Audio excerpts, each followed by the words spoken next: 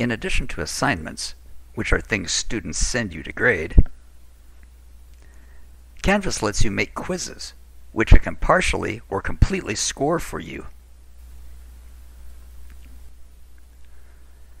In this module for week 2, we're going to add a quiz, a new quiz. We'll call it quiz number 1. Add the item, select it, and edit it. The first thing you want to do is enter the quiz details. Let's start with instructions. They can be as simple as, please answer these questions. Or they can be as complex as you need. This is going to be a graded quiz. There are other options, such as practice quizzes or surveys, which can be graded and ungraded. Let's set a time limit of 30 minutes for this quiz, and we'll let students see the correct answers, but not until after the date of availability of the quiz is over. That will be on May 20th at 4 o'clock, so we'll set that to 4:05 p.m. We're assigning it to everyone in the class. The due date will be May 20th at 4 o'clock p.m. and it'll be available from May 18th until May 20th at 4 o'clock p.m. While we could start adding questions right now, it's better to save the work that we've done so that we don't lose any of this information. Click Edit again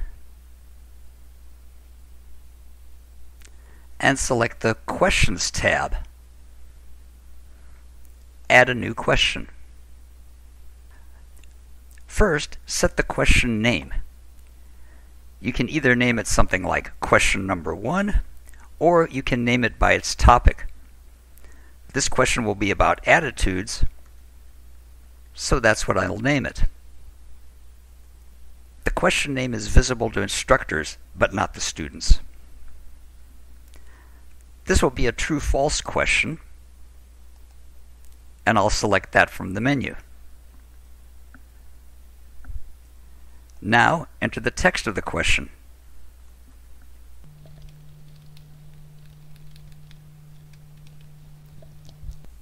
The answer to this question happens to be true, and you'll notice that the word true is in green. If the answer had been false, you would move down to false and click the arrow pointing to that word. Then false would be the correct answer. Let's switch it back to true, the correct answer. And most important, we need to update the question. If you don't update the question, your work won't be stored when you save the quiz. Our next question is going to be about the definition of a value.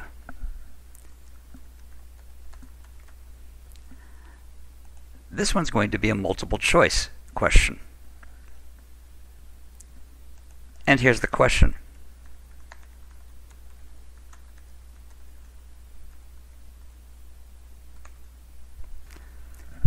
Now we put in the choices. The first choice is belief. The second possible answer is value. And we're going to need a third choice. We'll add another answer. And attitude is our third choice. Select the arrow pointing to the correct answer, value.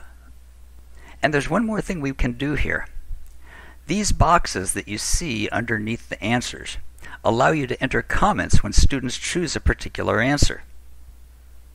Let's add comments for the wrong answers. If the student answers belief, we'll tell them, remember to click Done when you've entered your comment.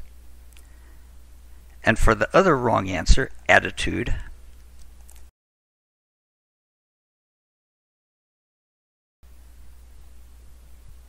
and again, click Done. These boxes here are for the correct answer, any incorrect answer, and any answer at all. Canvas calls them general comments. Let's update that question. I could add more questions of different types, but that would make this video a bit longer than I'd like. I'll save the quiz and continue with a few more question types in the next video.